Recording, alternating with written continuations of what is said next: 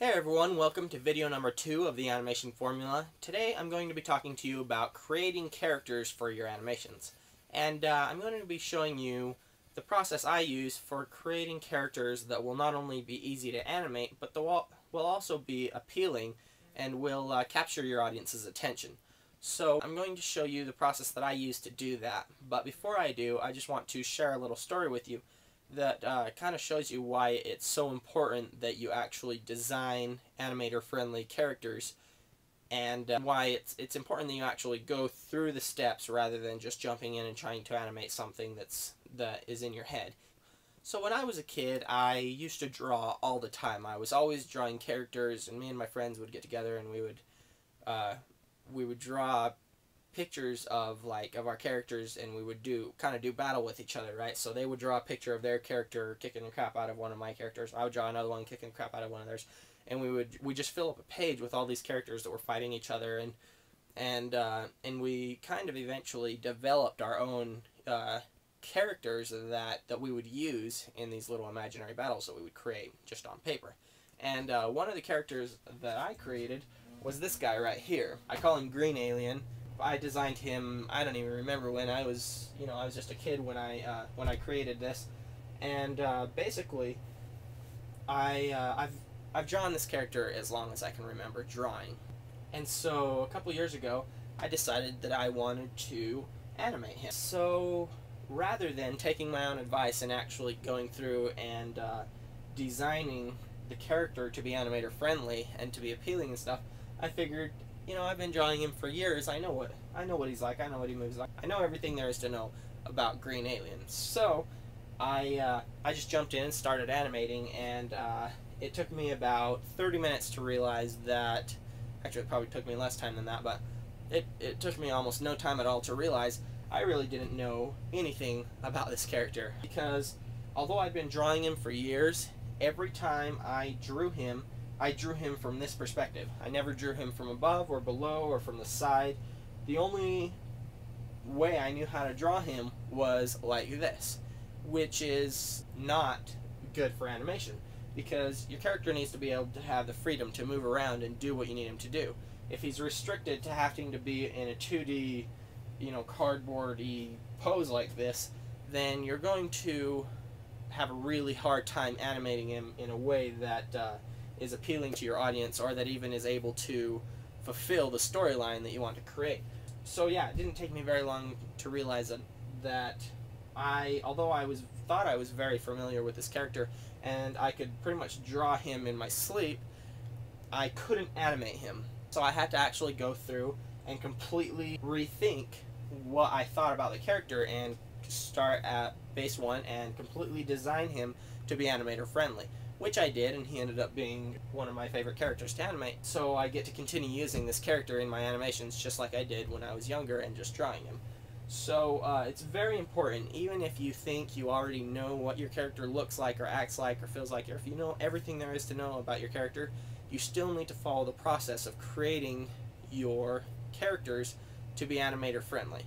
And that's what I'm going to be showing you right now. I'm going to walk you through creating character sheets. It's really not that hard, and it's going to save you a lot of time and heartache in the long run, and it's going to make your animations much, much better. So if you want to come over to my desk with me, we can get started, and I'll show you how to create character sheets to create animator-friendly characters for your animations. Okay, so I'm here at my desk, and before I jump into this, I just want to tell you that when you're designing your characters, one of the most important things to keep in mind is that you are drawing 3D characters, not 2D characters. Even though you're drawing them, you need to think of them as 3D objects with mass and volume, not just as lines on a piece of paper. And doing that, if you're able to change your mindset to think of them as an actual 3D object rather than just some lines, your characters you'll just naturally draw more animator friendly characters, and you'll be forced to design them in a way that you'll be able to animate them. Okay, so I've scanned the character sheet in, and I've got it open here in Photoshop, and as you can see, there are three major parts to this character sheet. The first is here at the top. It's the character rotation. The second part is here, and it's the character's heads or character expressions. And then the third part is down here at the bottom, and it is the character poses. I like to use these 3 elements in every one of my character sheets. Sometimes I break this up and I will do a different element on a different sheet. So the character sheet would actually be 3 character sheets, 1 for the rotation, 1 for the character expressions, and 1 for the poses, or several for the poses.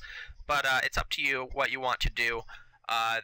This is about the easiest way to do it, because obviously it requires less drawing, but I think it gets the job done really well. First part I want to talk to you about is here at the top, and it is the character rotations. As you can see here, well, first of all, I'd like to point out these lines right here. I think one of the most important aspects of when you're designing your character is to design your character's proportions, and a very good way to do that is to split them up into heads. And what I mean by that is that as you can see right here, that is 1 head length. Then right here it's 2 head lengths, then 3, then 4, then 5.5. So this character is 5.5 heads tall. And right here you can see that from the top of the head down to the waist is 3 heads. And basically what this does is it's a quick way for you to reference when you're animating if your character's proportions are right. For example, an average full-grown human male actually is about 8 heads tall. If you can see right here, this is an older character sheet, or it's one that I first started doing when I was first trying to create this character model. If you can see right here, at first I thought that I was going to do him 7 heads tall, and that ended up making his body just way too big. And so I cut it down to 5.5, and it looked good. I got the feeling I wanted it, so I continued on with 5.5. And so we'll go back to the main character sheet here. So I recommend that you design your character's proportions based off of how big their head is, so that you'll be able to quickly reference while you're animating and see how big their head is, and then make sure that their body is the same proportions in comparison to their head. Continuing on with the character rotation, here there are 4 major poses that you should do in every character rotation. As you can see here, we've got a front pose, or a front view, and then we've got a 3/4 view, which is kind of from an angle, and then we've got a profile view, which is directly from the side, and then we've got a rear or back view. So if you're able to draw your character in all 3 of these views, then you'll be able to draw a full 360-degree rotation of your character, which means that now all of a sudden you've got a 3D character. And if you're familiar with all 4 of these poses, you'll have a much easier time animating your character and being able to animate them from any position that you need to. So it's important that when you're designing your character, you actually design them and know how to draw them from every angle. Now, interestingly enough, although it's good and it's really vital that you be able to animate them from every angle, that's kind of an exaggeration, because, for example, a very famous cartoon character, Mickey Mouse, was actually not able to be animated from every angle, but you were able to animate him from most angles. There were some angles that Disney just didn't even try to animate him from because it just wouldn't look right. So if there are some angles that your character can't be animated from, that's okay. For example, Mickey Mouse cannot be animated from directly above. They just refrain from ever animating him from directly above, which is fine, because you don't really need to do that. So if your character has some limitations, it's alright, but you want to try and minimize those limitations as much as possible.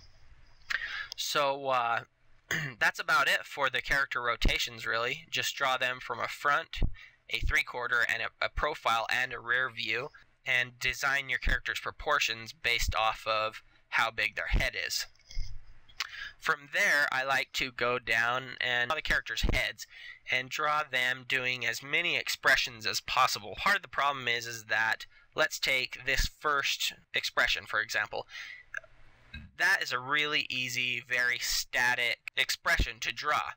But if you don't have practice drawing something like, let's say, this one right here, for example, or one of these more involving 3D, three-quarter angles, when it comes time to animate, you're not going to know what to do. You need to actually put some work in and design your character's head and know how you're going to draw them from any angle.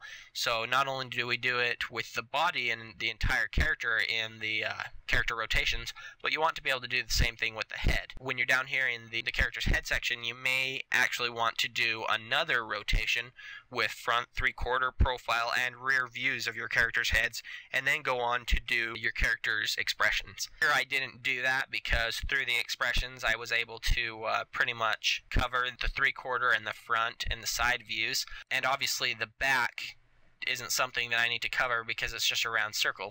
It's a very simple character, so I didn't feel like I needed to do a back view, but I covered all the other three. So you can go through and draw your character doing as many expressions as you could possibly imagine him ever having. Once it comes time to actually animate your character portraying an expression, it'll be easy. You'll be able to jump right back to this character sheet and be like, oh yeah, that's how we're going to draw him, or that looks good, or get some ideas for how all the different ways your character's face can move, because a lot of the times you get stuck in, or at least I do, I'll get too complacent and just animate the character's face looking the same all the time, and it's really important, and your character will just be so much more appealing if his expressions change and dramatically. By doing these character expressions in your character sheet, you'll get some practice and you'll be able to create a full variety of facial expressions for your character before you ever start animating, and it will make the animation process a lot easier. Once you're done with that, the next thing I like to do is to just draw your character in different poses. I mean, obviously, you would be drawing your character in poses that describe your character's personality. So, although I don't go and sit down and write out what my character is like, I try to capture some poses that will, or I try to draw some poses that will capture the essence of what my character is. And so, as you can see here, we've got a character wondering. We've got here Stickman is holding up a sign, which I animate him doing a lot. Here I tried to make him look like he was licking the glass or whatever, like the camera that the viewer is looking from. Here Stickman is snickering about something. This is an idea that I got for Stickman poking something that he was not supposed to, which is an animation I'm working on right now. Stickman scared, running away. Stickman happy, frolicking, curious Stickman. Conniving Stickman. This is Stickman just going for a walk. I try and do as many different poses that will capture what Stickman is like and what his personality is like. And so really, once you've done all three of these things, done your character rotations, your character expressions, and then your character poses, you should have a really good feeling, not only your character's personality, but their physical attributes and a lot of other things about them. It just makes it so that you are much more familiar with them, and you'll be much better equipped to actually animate them. Okay, so I've gone through and shown you how you can create your own character sheets, much like this character sheet that I've created for my character, Stickman. And we talked about how important it is that you have the right mindset. And that is that when you're drawing characters for animation, you're not drawing lines or 2D shapes. You are actually drawing 3D objects with mass and volume. And it's very important that you actually grasp that concept and adopt it as your own. Whenever you're drawing anything for your animations, you keep that in mind. It's an actual 3D object. It is not just a 2D set of lines. Then we went through the 3 different sections of a character sheet. The first being the character rotations, second being the character heads and expressions, and the third being the character poses. Now, I'll admit, there is one major flaw with this process, and that is, if you don't use it, it's never going to help you. You have to actually utilize this method and create your character sheet for your characters before you start animating. If you don't do this, just watching this video is not going to magically make your animations any better.